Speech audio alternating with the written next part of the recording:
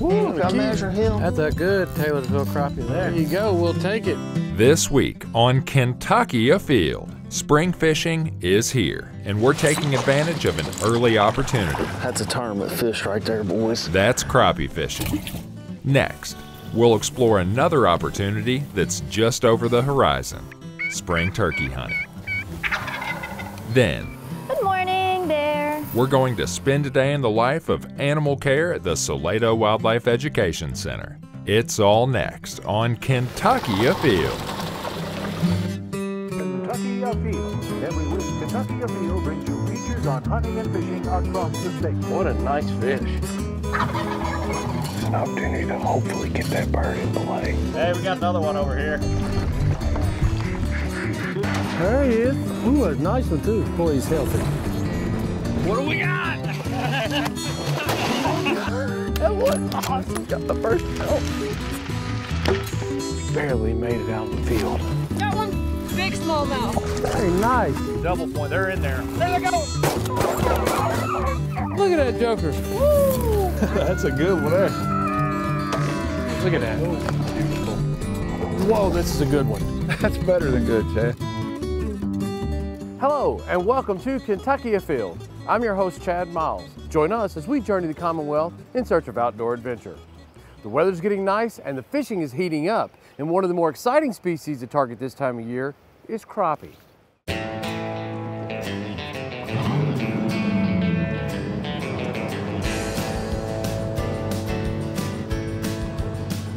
We're out here on Taylorsville Lake. You know, we got 2 or 3 days of warm weather. That means it's time to do what? What are we doing today, Brian? Crappie fishing, Chad. Crappie fishing. I mean, Taylorsville Lake is known to have huge numbers of crappie. You guys do a lot of fishing together on the bass side, but crappie fish is something you enjoy as well. Yeah, I spend all winter long up here crappie fishing. That's my go-to in the winter when we're not bass fishing. These fish are shallow all winter. Yeah. I mean, water temperatures can be in the low to mid-30s, and you can still catch them shallow. Well, I asked Jared, I said, hey, I want to go up and catch a couple of crappie up at Taylorsville Lake. He goes, well, I got your guy. And he goes, if I had to lay a bet on somebody running up there and catching quality crappie in a short amount of time, it'd be you. So we'll see how it works out. Thanks, Jared. No pressure. No pressure. Well, you're the boat captain today. I understand you're the guide. You're the guy who knows where the fish are at. Let's go get them. Let's do it. Let's go. Brian, with this wind, do you want to try to pick it up out here, then work in, or just No. pick it up on the timber here? Yep. All right.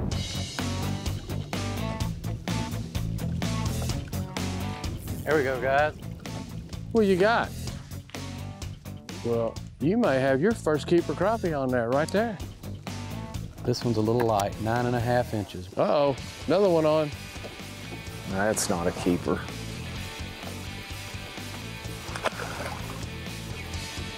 I got a bluegill here. You know, everything's in here feeding on these minnows. Get a crappie? Yeah. I don't think he'll keep. You got him. Another little one. Both you guys got crappie. I'll tell you what, the crappie are breeding at Taylorsville. What do we got here? Right species, wrong size. 1/32 ounce jig heads, and then just a tube jig, black and chartreuse. There you go. I like to crappie fish the way I bass fish. These crappie, you know, they'll get up on the mud just like a bass will.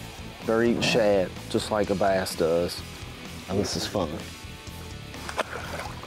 I'll tell you what, this is very typical for Taylorsville Lake fishing.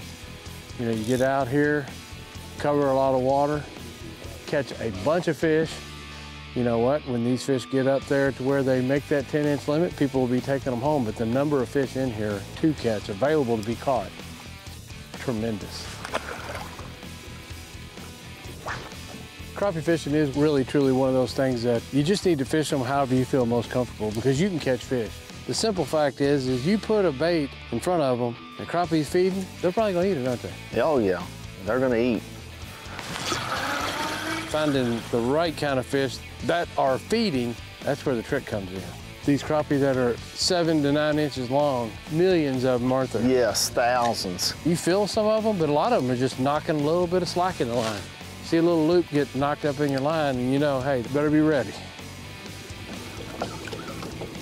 There we go, guys.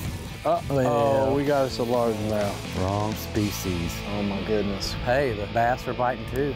If we can't get the crappie to go over 10 inches, we'll try bass. That was our first over 10. All right, Brian, we're about out of water, my friend. Keep going, or? You want to go out there and see if we can't get on that deadhead? Yeah. So when we say deadhead, what we mean is basically what we got right here in the water. An old tree, there's the root wad, and it's out there submerged where you can't see it, but the fish still love it. Any cover will hold them.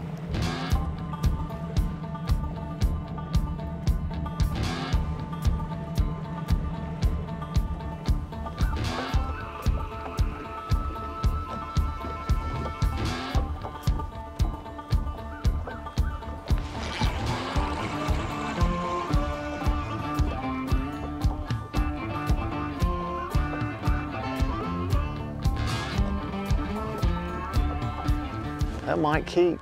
Might keep, we'll go check him. We'll see. Hey guys, we can go home now. We'll have to have fish flavored broth. It's an eater. Get him up here.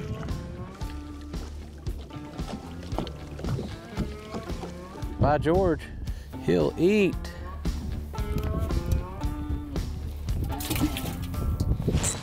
Got him.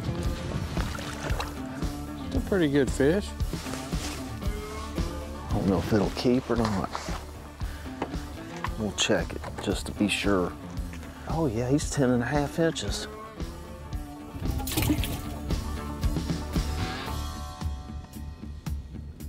Right there's one. Got him. Got him. Come here.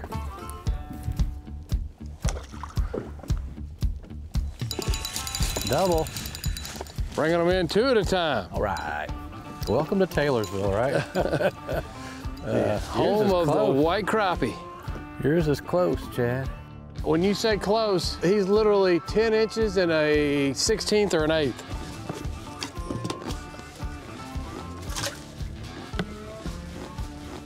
Chad, Jared. Brian, your turn.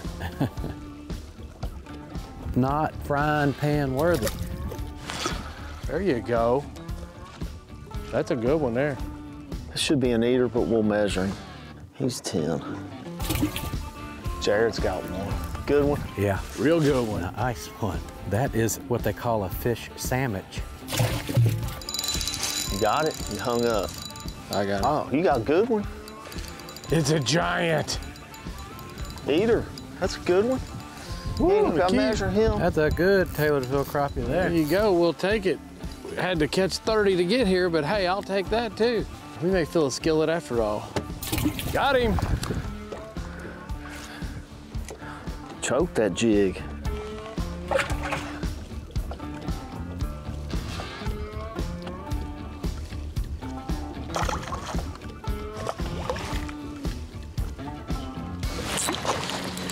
Oh, That one there is Wow, taking line. that's a big one there now. That's a tournament fish right there, boys. That's a tournament fish there, Brian. It's a good one. Here we go. Oh, what we got here? Is this a crappie? Dog eye or That's a What crappie. we got here? Wow. That's a good crappie Look then. at that now. That's a good fish right there. Tell you what, we caught so many fish today. I mean, I don't know how many caught. We may have caught 50 or 60. It did take till right toward the end to start catching something like this. Brian, that fish you caught was 13 inches or better, wasn't it? Yeah, That's a good one. You know what, guys? There's no reason for cabin fever when you can get out here catching crappie like this. Doesn't get any better. Turkey season is right around the corner, and you know what that means. Tune in next Monday night, 7 o'clock, for our live question and answer show all about turkey hunting. You can catch us on YouTube, Facebook, and FW.KY.GOV. Now, let's watch a turkey hunt from a few years ago to get ready.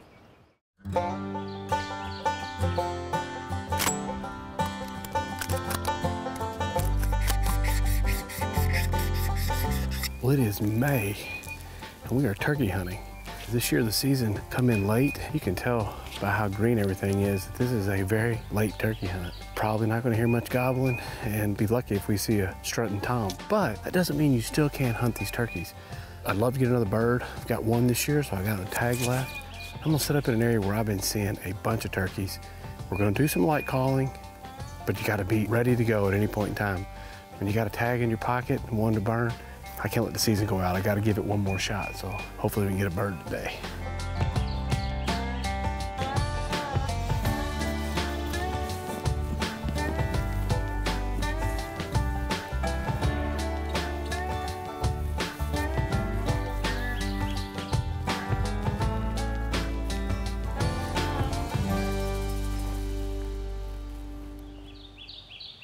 Weather turned out to be perfect for a field hunt.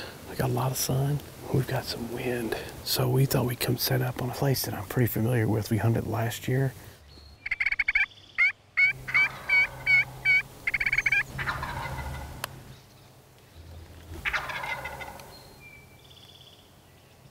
Kill him right there, raise his head. And we've hunted at numerous hunts this season. Never got a chance to take one, but this is a great location where these turkeys walk these field edges or right in the woods, right to this point. So we're set up, got 2 decoys out, and hopefully Big Tom comes slipping by.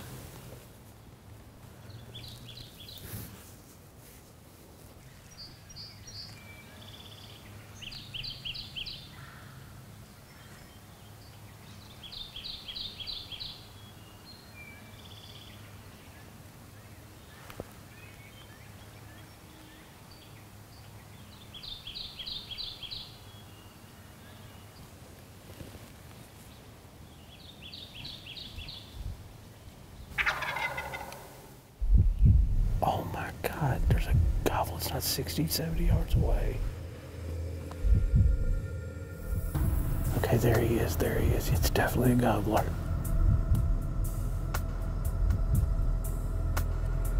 I was not expecting to hear a gobble this afternoon.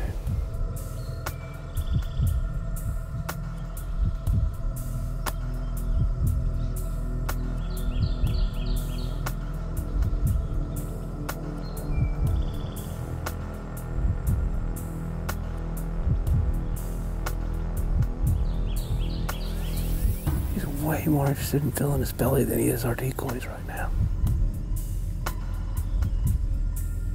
He's in range. I just got to get the perfect shot opportunity. All right, when this bird goes behind this tree, I got to move.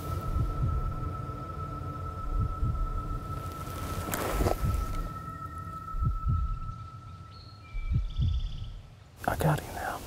Now hold on. Now he's behind the tree. All right, I got him.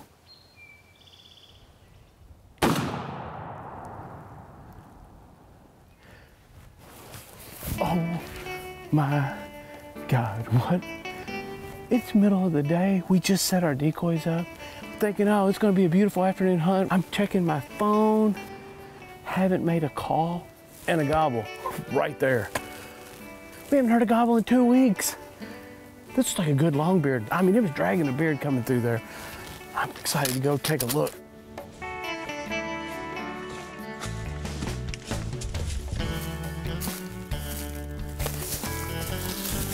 Oh man. Wow, look at this beard. Tell you what, and it is a full-grown, mature bird.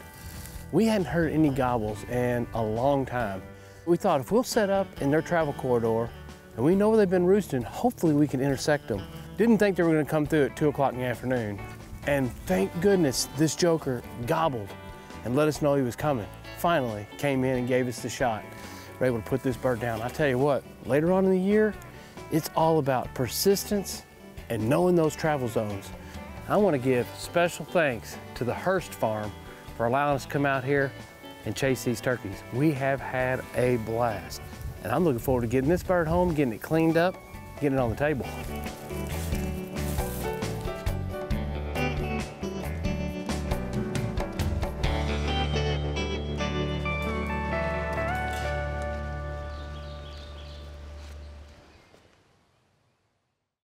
Good news if you're looking for something fun to do during spring break. The Salato Wildlife Education Center, located in Frankfort, Kentucky, is now open. Go to FW.KY.GOV and click on Salato.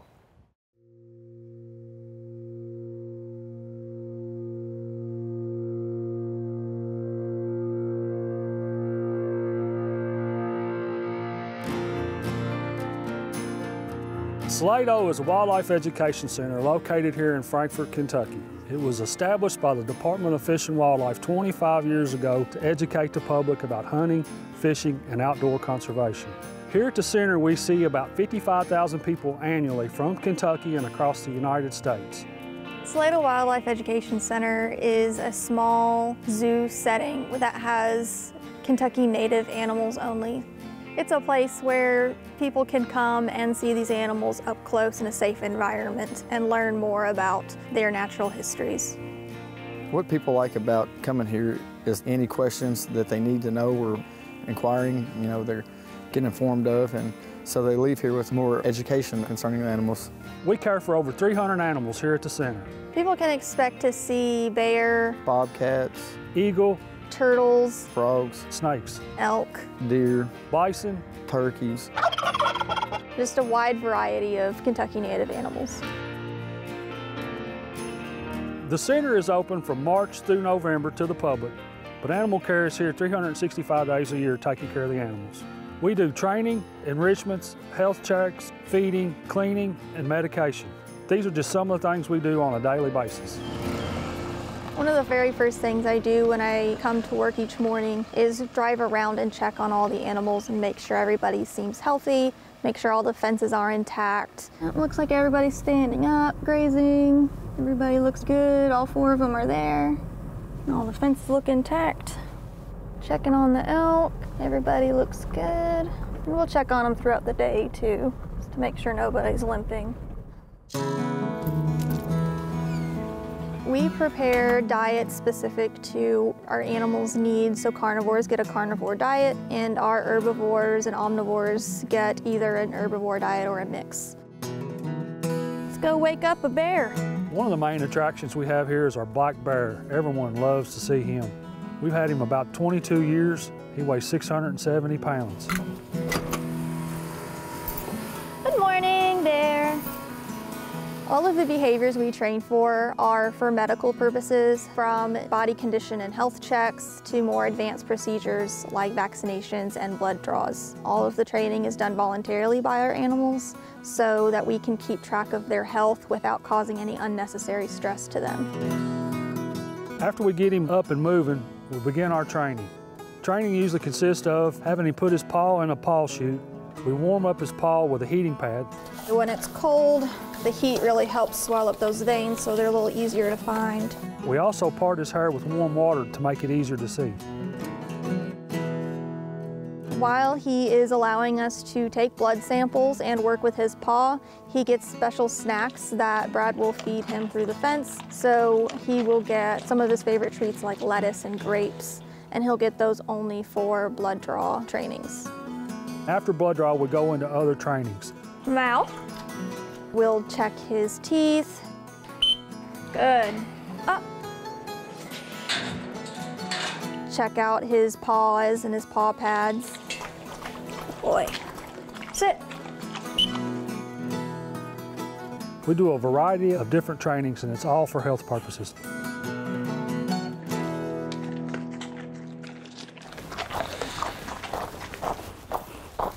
Before we put our bear out, we always go in and clean up his enclosure, put out a little bit of food for him to find.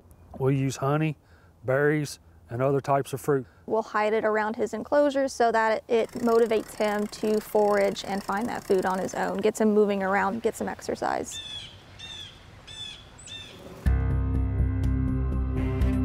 We have 2 bobcats here. One is a male and one is a female. Everybody loves the bobcats. Just like the bear, they're probably the #1 and #2 animals that people come here to see.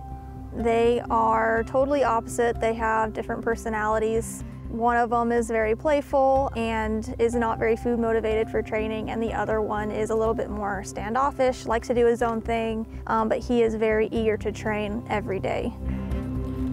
Good morning.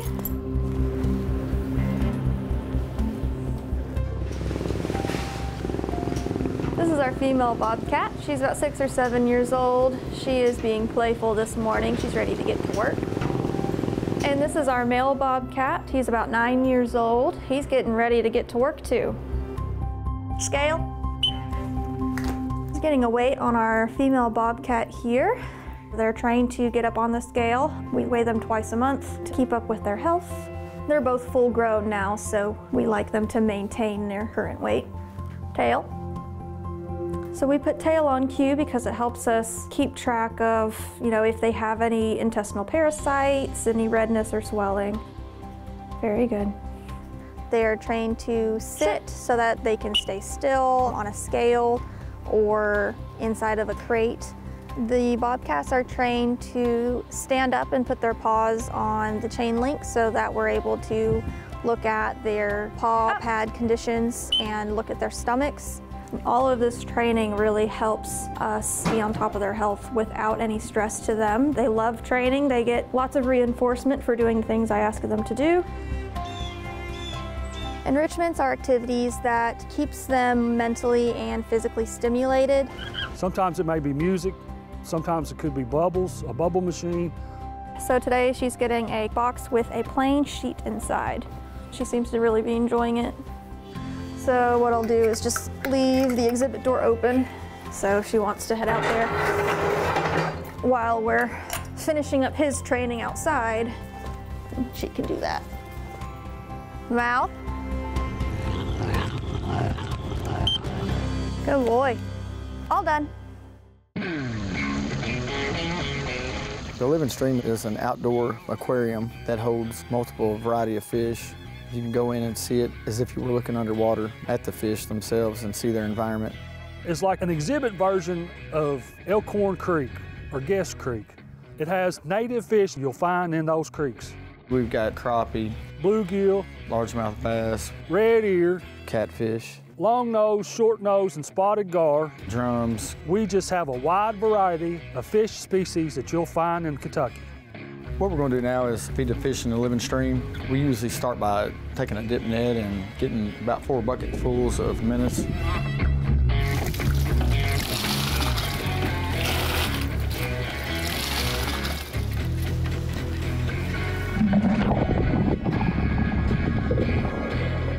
We got them all over here now. Hopefully they're hungry.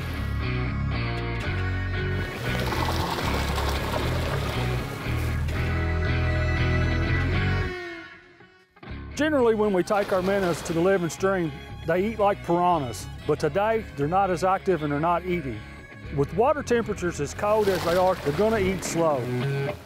Doesn't look like too many of them are hungry right now, but got plenty to eat. What isn't ate will survive, and they'll have them a few days from now.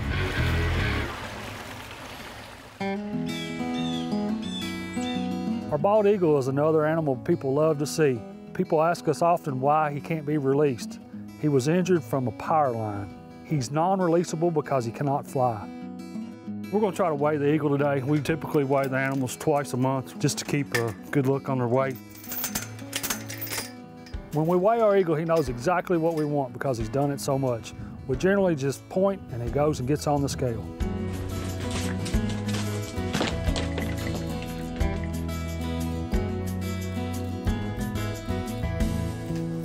$4,285 grams.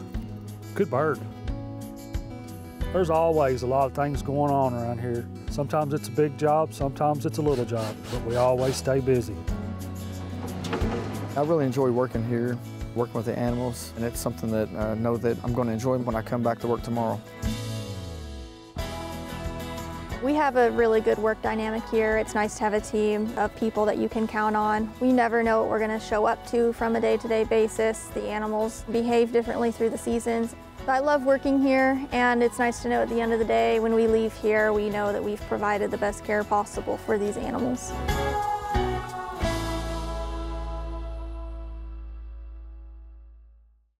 Now let's check in and see who else has been out having fun in this week's Ones That Didn't Get Away. Check out Ridge Lee holding up his first bass of the year that he caught in Jefferson County. Congratulations. Here we have a beautiful smallmouth caught by Heather Howell on Dale Hollow Lake. She knows what to throw at them there, a 4-inch swim bait. Nice job. Here we have Jeffrey Scott Wells, who's caught another Barren River Lake monster blue catfish. This was his second largest fish ever at 45 pounds. Here we have 7-year-old Blake Taylor, who took his first deer in Bell County this year during the modern firearm season. Nice job.